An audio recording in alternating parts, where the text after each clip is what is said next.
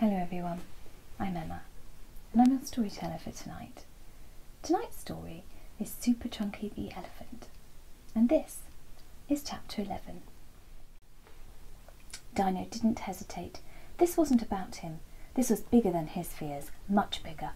Hetty the Hippo needed help, and he was going to help her. Whoosh! Dino flapped his wings. Whoosh! Whoosh! Whoosh! And with one final push he was airborne. He wasted no time in flying as fast as he could, and within moments he had reached the top of the chocolate fountain. He could see the problem straight away, and poor Hetty was there, stuck in the fountain tube. She waved frantically when she saw Dino. At first he thought she was waving because she was afraid of him, and that made him want to fly away. But then he remembered Trunky's words, and he remembered being brave wasn't not being scared, it was carrying on and doing the right thing, whether he was scared or not. Dino pulled himself together and he shouted down to Hetty, "Don't worry, I can see the blockage and I'm going to remove it and set you free." With that, he coughed as if to clear his throat and then took a deep breath and blew. Only he didn't blow with his mouth open wide, as that would have led to flames, and he didn't want to melt the whole fountain. No, for this he needed just enough heat to melt the chocolate plug that had formed at the top of the fountain and was blocking poor Hetty in. Dino instead blew through his nose, and out puffed hot white clouds of puffy white smoke, which bobbed their way through the air and collected at the top of the fountain. Gradually they started to melt the chocolate. Dino's plan was working. Encouraged, Dino puffed a few more smoke clouds and then a few more, until the chocolate had all melted and run down the sides. Soon Hetty would be free. But there was still one problem. No one could reach inside low enough to pull her out, and she was presently still stuck in some chocolate further down the tube of the fountain. Dino couldn't melt that chocolate without melting Hetty, so he flew a little closer and explained, "The top is clear. I'm going to get help to pull you free." Hetty nodded and mouthed, "Thank you," as Dino flew down.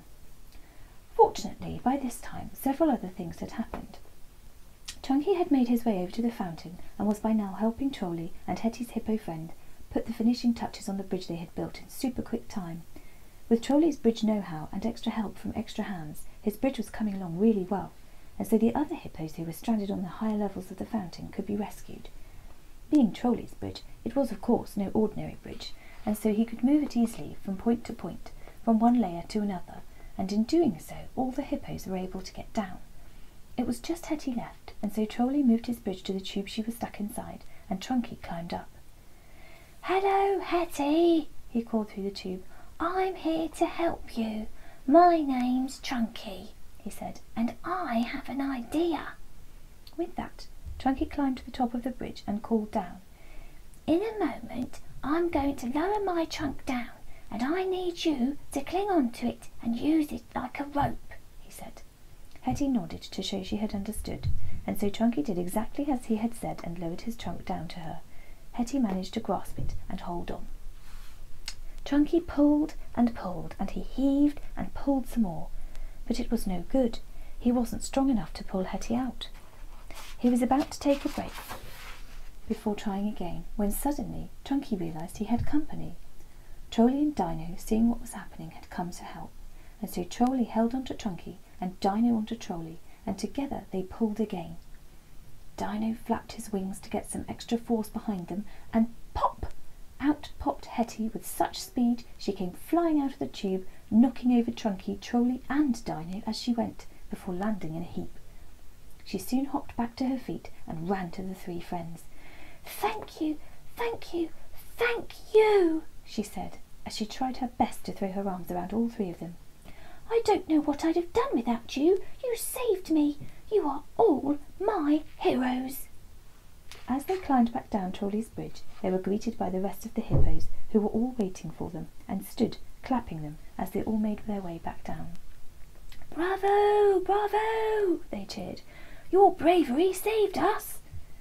"It was all down to this guy," Dino pointed to Trunky. "He helped me to believe in myself," said Dino. "And he taught me to use my bridge building skills for good," said Trolley. "He's not just Trunky to us," He's super, Trunky." Trunky felt abashed and was somewhat overwhelmed by such compliments. "But I couldn't have done any of this without you both," he said. "You taught me to listen to my heart, to trust my instincts, and to be brave, even if I feel scared. Without you, I'd have never had the confidence in myself to know what to do." And with that, the three friends huddled together for a celebratory high five. And that's the end of tonight's chapter. Night night. See you soon.